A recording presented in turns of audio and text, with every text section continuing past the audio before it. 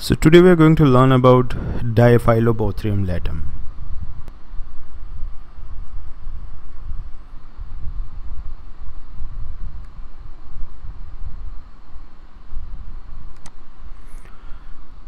The common name for this parasite is fish tapeworm. It is also known as broad tapeworm. It is the largest human tapeworm known. And there are other Diphylobothrium species, but this one is of most importance. Geographical distribution: it is located in Central and North Europe, North America, Siberia, Japan, Central Africa, as well as in India. But in India it is less common because of habit of eating cooked fish. The habitat is a small intestine, especially ileum. Morphology: as we have already learned that this is the longest or largest cystode infecting the man. It is yellowish gray in color, and its head portion, which is also known as scolex, it is embedded in mucosa, and its scolex is like spoon shape, and it is 3 into 1 millimeter in size, and it has two slit-like grooves which are known as bothria, which means lips on dorsal and ventral surfaces, and it has no rostrum or no hooklets like other cystodes. It is a thin and longer neck compared to head. So this is the spoon shaped head, and there is a long neck which follows, and then there is body, and body is made up of various segments, and these segments are known as proglottids. The interesting thing when you see individual segment very closely is that it is more broader than long. That means its breadth is more than the length, and it has a central marking, dark central marking, which is of uterus, which are filled with eggs, and the terminal segments, the one which are at the last, are little bit shrunken, and some of them are dried up, and they are secreted in human feces. And there are 3 genital pores, one for vas deferens, one for vagina, and one for uterus, and they all open in midline of the segment. It has a bilobed ovary as well as a coiled uterus in center. The egg, the shape of egg is oval, and it is brown in color, and it is 70 by 45 micrometer, and it contains an unsegmented ovum. The characteristic of this is an operculum. Operculum is like an cap-like structure at one end, and exactly opposite to it there is an knob-like structure.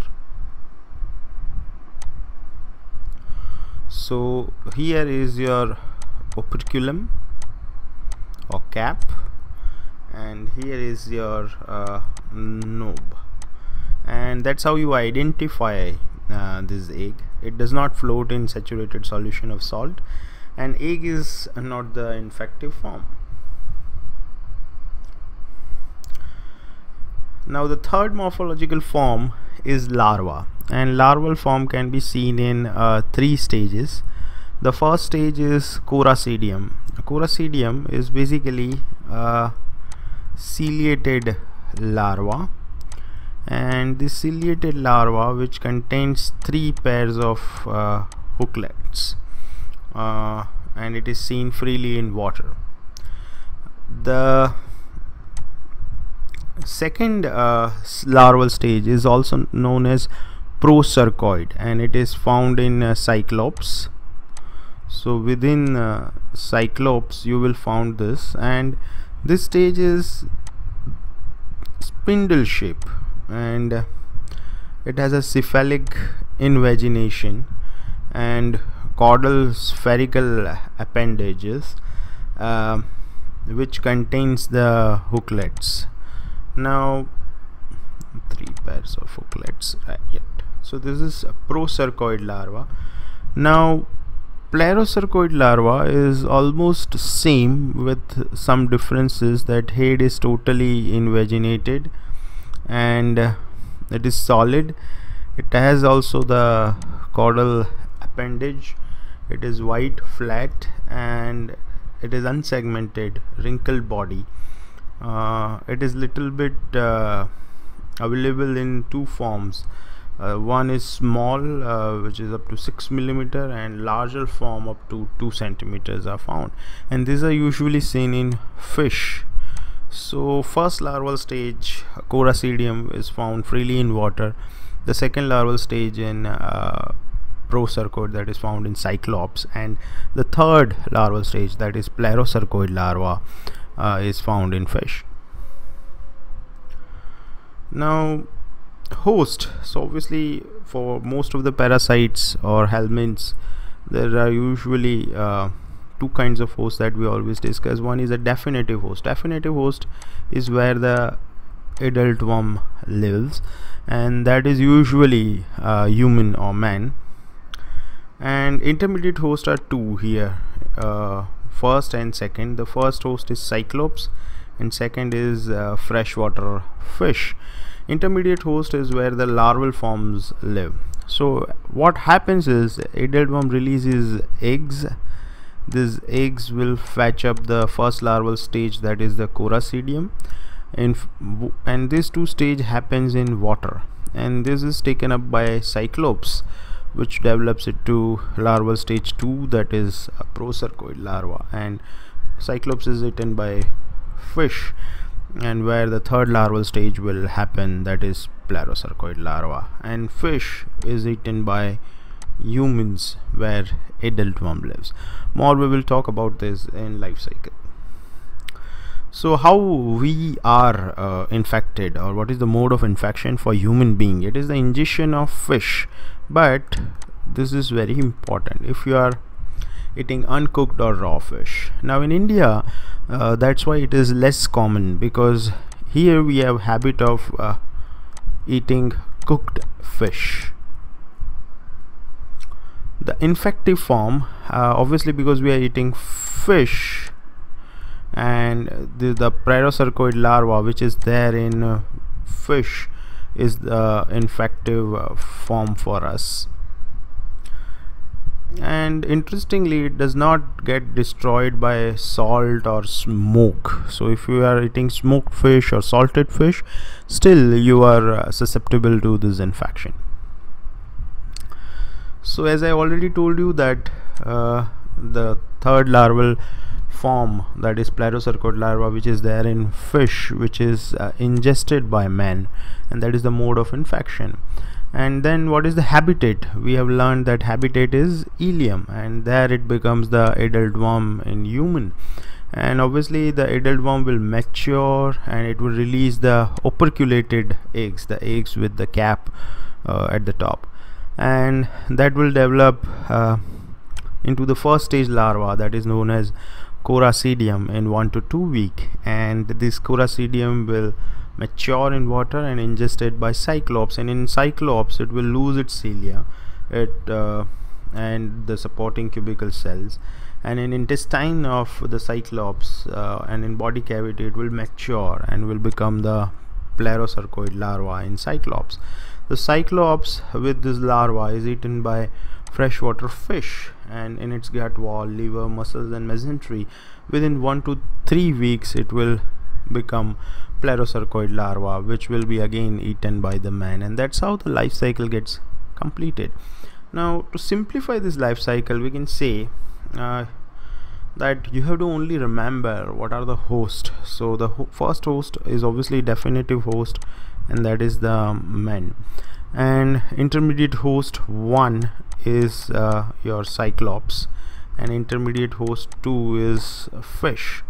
Now we know that in definitive host the adult worm lives in habitat, so we know the habitat is small intestine, and the form is adult worm. And obviously adult worm will mature in small intestine and release egg, and we know that eggs are operculum with no beta and containing unsegmented ovum, and they are in water. And from this egg this ciliated larva will come out, and it contains the 3 pairs of hooklet, so that is Parasitology.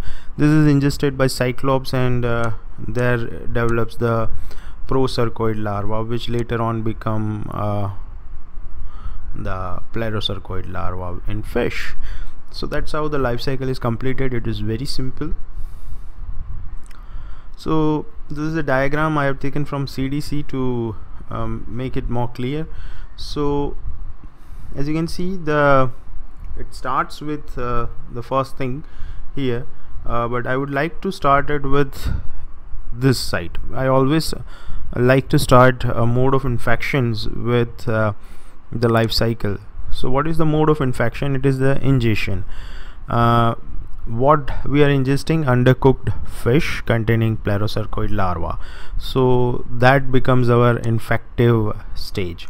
Now after ingestion it will go to its habitat. So what is the habitat? It is the small intestine, and in small intestine you will see the adult worm with a spoon shaped head. There is a long neck, and there is a very huge number of segments which forms the largest cystode. And interesting thing is that the breadth is longer than each segment. Breadth is more than the length of each segment, and this adult worm will mature and release the eggs. Now as you can see, they have operculum at one end and the knob at the another end. These eggs will embryonate, will develop a ciliated larva, which when becomes free we call it as Parasitology. That is the larval 1 stage, and it is still in water. It is taken up by the cyclops, where it becomes the plerocercoid larva, and then it is ingested by the fish, where it becomes the I'm a little bit new to this thing, so it becomes the third larval stage, that is plerocercoid larva. So Parasitology, procercoid larva, and plerocercoid larva. What is the pathogenicity? The pathogenicity is known as Diphylobothriasis, but what is actually, obviously, where is the habitat? Habitat is small intestine, where adult worm lives, and obviously that will lead to GI disturbances. And like any parasitic infection, you will see eosinophilia. That is very normal. The blood will show more and more eosinophil count, but the main feature is this macrocytic anemia, and that is mainly due to B12 deficiency, because worm will require this B12 while it is in small intestine of human being. Plus it releases some unsaturated fatty acid, which inhibits the intrinsic factor of Castle, which is required for B12 absorption. So these two factors will cause the megaloblastic or macrocytic anemia in humans. How we can diagnose it? Obviously the eggs are released in stool, and eggs are very characteristic, operculum at one end, knob at another end, containing an unsegmented ovum. And if you see such type of eggs in stool, you can say that yes, the person is infected with Diphylobothrium latum. Serology is possible, but it is not that much commonly employed. So here these are the pictures of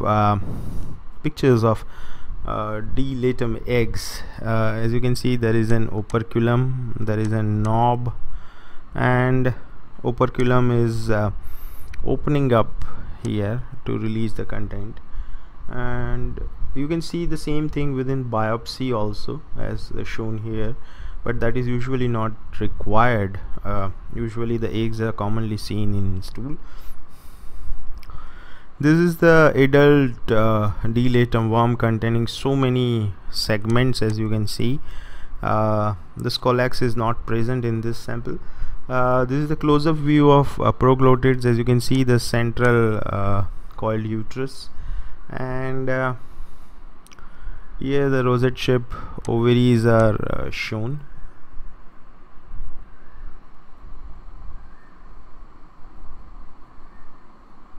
This is the scolex. As you can see, it has two lips, and that's why it is known as Diphylobothrium, two bothrium, right?